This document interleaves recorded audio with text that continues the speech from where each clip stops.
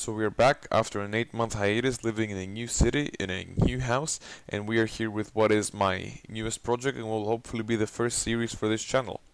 Now, anyone who knows anything about 3D printing will have recognized this model as soon as they saw it, what it was.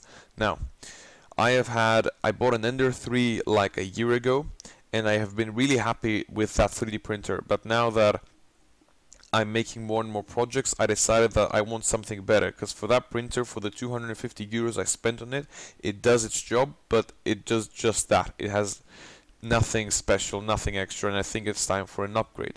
So instead of spending a significant amount of money to buy something off the shelf, I decided, hey, I make a lot of things, why don't I make a printer of my own? And after 2 months and a lot of sleepless nights debating on dumb design choices, we have ended up with this CAD model here. Now, this printer takes inspiration from the Hevort or Hevo RT made from Mirage C, which is an amazing 3D printer and an amazing project, and I will link it down at the description of the video. You can check the guy's YouTube channel out. He has some great videos about high performance 3D printing. And generally what I take from the Hevort are, first of all, these things here. The bed is held up by 3 of these little wobble wings, Mirage C calls them, and their point is that you can level the bed just by moving these motors. You don't have to do anything with knobs like the Ender 3 where you have to turn some knobs to level the bed. You can just have a little switch that touches the bed at different points and then it levels itself, and you can do that before every print so you can have a perfect first layer. Other than that, I also took the electronic cabinet, I put it on the side like the Hevort. I really like this choice here. It's better than having it on the back or on the bottom, and that's essentially where the similarities end. Well, they're both of course Core XY printers, but other than that, well, he has a single head tool end where I decided to go with a toolchanger system, and a toolchanger basically means you can change heads in the print, so you can have different materials or different colors in the same print.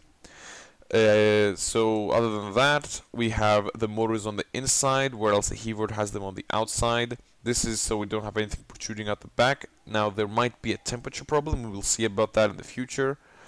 What else is different? Oh, I'm using for the Z-axis lead screws and linear rods, whereas he uses linear rails and ball screws. I thought that was a bit extreme for the Z-axis, so I decided to use this purely for cost-cutting measures. If I do find a problem with that, I will change it, but if not, we will keep it this way. What else is there to say about this? No, things to be added to the CAD model. This is not final by any means.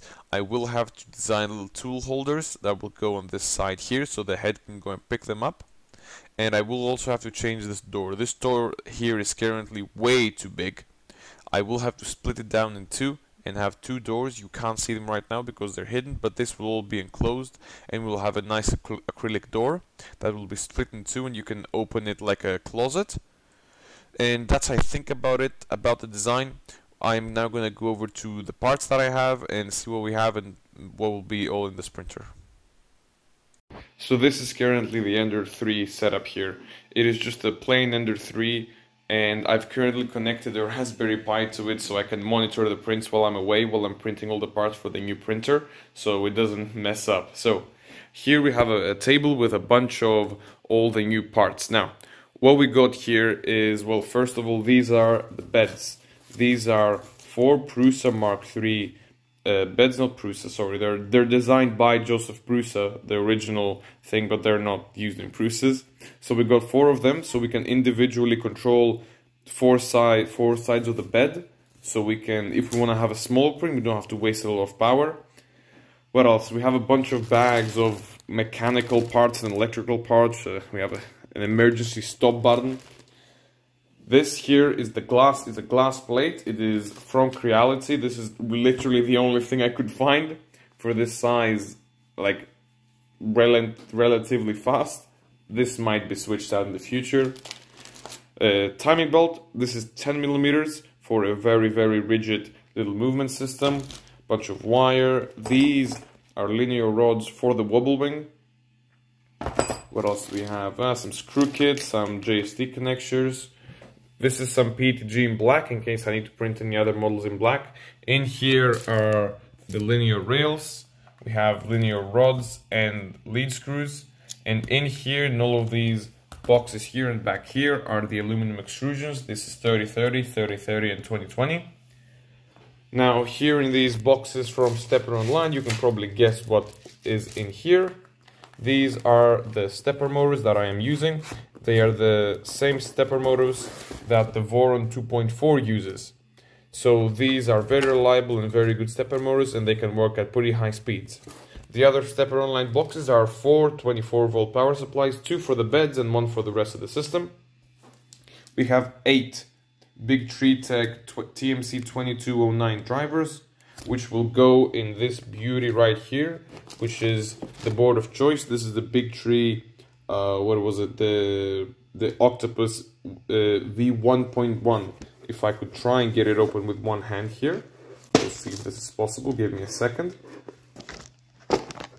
After fiddling with the box, we got it open. As you can see, there are 8 places for stepper motor drivers, and there is a lot of expandability on this board. This is a great little board. This is not the Pro model. It can only take up, I think, to like 32 volts for the motors. If you want, you can get the Pro model, which can do up to like 60 volts, which is insane, honestly. What else do we have? The Raspberry Pi that will run Clipper. This machine will run Clipper, which is already set up here for Octoprint on this. That's about it for the parts. Yeah, some threaded inserts and stuff, a bunch of random components, some idler pulleys, magnets for the tool changer system, relay boards for the beds. We have a bunch of fans and what is that, an AC socket. There's a bunch of other small little things that will go more into detail into other videos while we make this. Now, a notable thing that is missing are the tool heads. The tool heads are not yet here. I haven't made an order for them yet, but I will very soon.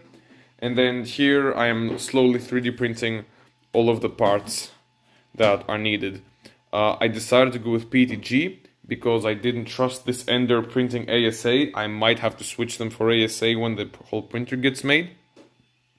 But other than that, that's about it. This will probably be a project that will span for quite a long time. I will try and get a video for all the major components of this project, designing the whole chassis and stuff, the electronics, the software and all that, and I hope that in the end we'll have a very nice printer to go along. If anyone, for any reason, wants to make this printer, and you want, I don't know, the CAD instructions or maybe a parts list, do feel free to leave a comment and I will try to help you out. And that's about it. I hope that, you know, now that I'm back in this new workshop here, that I can make a lot of other things. Here's a coil gun.